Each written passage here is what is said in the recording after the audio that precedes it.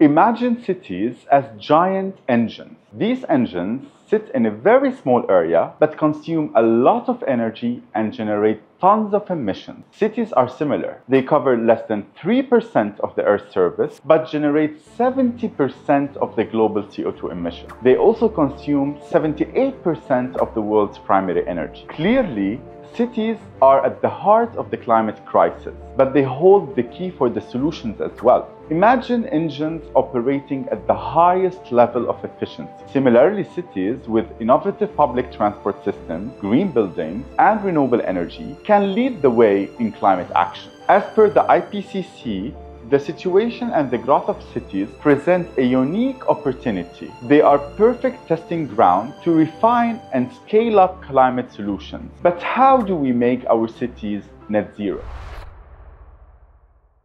Climate change starts and ends with cities. Here are 5 areas to make our cities low carbon. Make new buildings ultra energy efficient and retrofit old ones. Every building should use energy and resources in the most efficient way. Switch to clean energy and electrify our systems. Use renewable power like solar and wind and avoid using fuels on site. Enhance smart energy infrastructure with efficient power generation, distributed energy sources, heating and cooling networks, and smart meters. Decarbonize and electrify transport. Plan urban spaces near public transport for easy, clean, and efficient mobility. Establish a circular urban economy where residents consume less, reuse, and recycle. The built environment plays a crucial role in decarbonization of our cities. From energy-efficient buildings to sustainable urban planning, transforming our built environment is key to reducing our carbon footprint.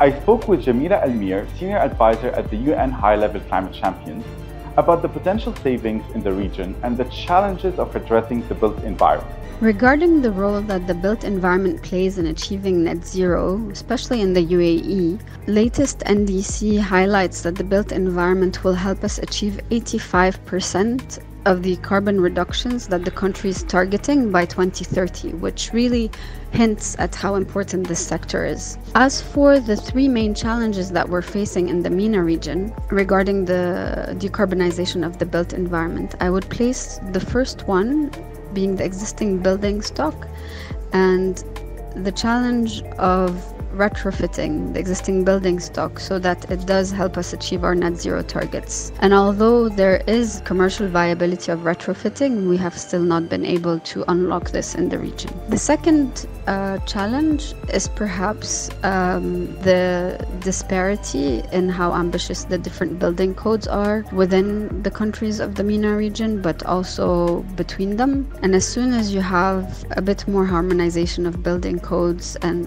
a higher ambition for the efficiency of the buildings through the building code, it really helps build up the entire skill of the supply chain, from designers to contractors to building material and system suppliers. And the last one, the last challenge perhaps, would be the lack of innovation, provide the solutions that will help our buildings reach net zero by 2050.